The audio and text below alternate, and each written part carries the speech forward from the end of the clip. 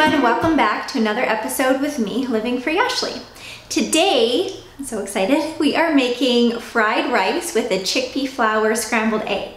So I have a couple inspirations for this recipe. First one comes from Saska Lily. I was watching one of her videos where she does a what I eat in a day, and she made a fried rice, and I was like, oh, that looks so good. I've said it before, I love rice, but I've never made fried rice at home. It's something I like to order out, but haven't in a while because it's hard to find it vegan. And anyway, so I watched her video and I was like, oh, that looks good. Then I kind of forgot about it.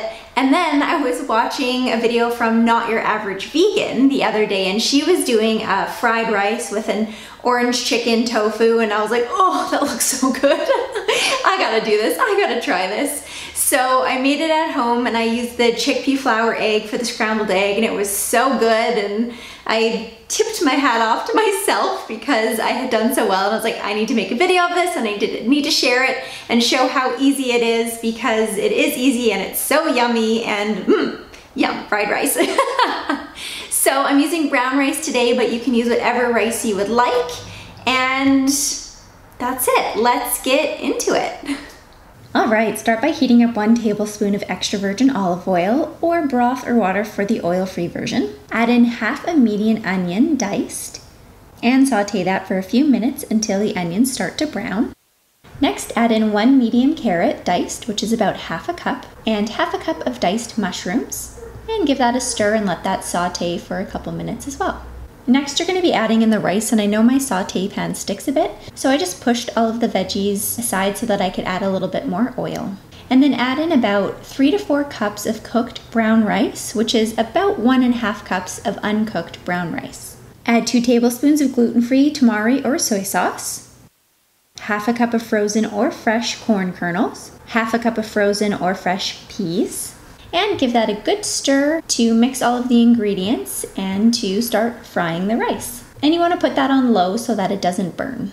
And while you're frying your rice, in a small bowl, you want to mix 1/3 cup of chickpea flour, 1 teaspoon of Shawnee seasoning or a 1/4 teaspoon of black salt for that eggy flavor, and 1/3 cup of water.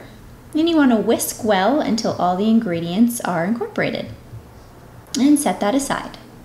Okay, back to the rice now. Give that a good stir, and then you're just going to push all of the rice aside so that there is a circle in the center for your vegan scrambled eggs. So pour your chickpea flour mixture into that circle, and you just want to let it start cooking and thickening, and when you start to see the bubbles on the top, kind of like a pancake, that's when you know you can start scrambling. So take your spoon and start mixing and scrambling your vegan eggs, and then mix that all into the fried rice. And you just want to cook that for a couple more minutes until you get the consistency that you like. And there you have it. Yummy vegan fried rice with the added bonus of a vegan chickpea flour scrambled egg. So not only is this a delicious dish, it's also another one-pot dish. And I seem to be doing a lot of those lately.